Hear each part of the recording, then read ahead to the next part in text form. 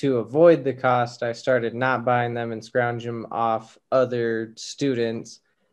And I started kind of making it up as I'd go. And whenever they'd call on me in the class to discuss the reading, I could kind of BS it a little bit.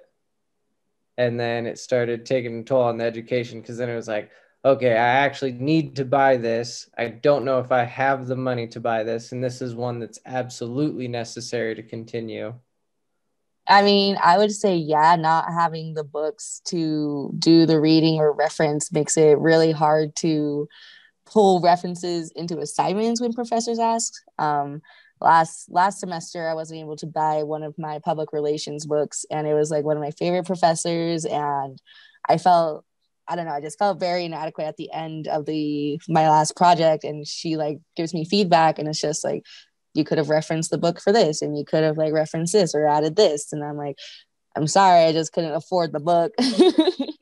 If you get to the end and you're writing your final paper, your midterm, and I don't have access to those materials, I'm losing points because I didn't buy the extra 4 books. I've definitely felt that in my bigger projects, my bigger assignments, of not being able to hit my full potential because I had to pick and choose and I couldn't get all of the materials.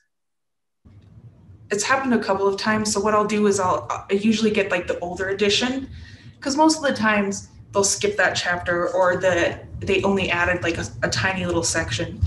But there's been a couple of times like in group discussions where we're like, where was this at? And I was like, I read the chapter and that was not in there.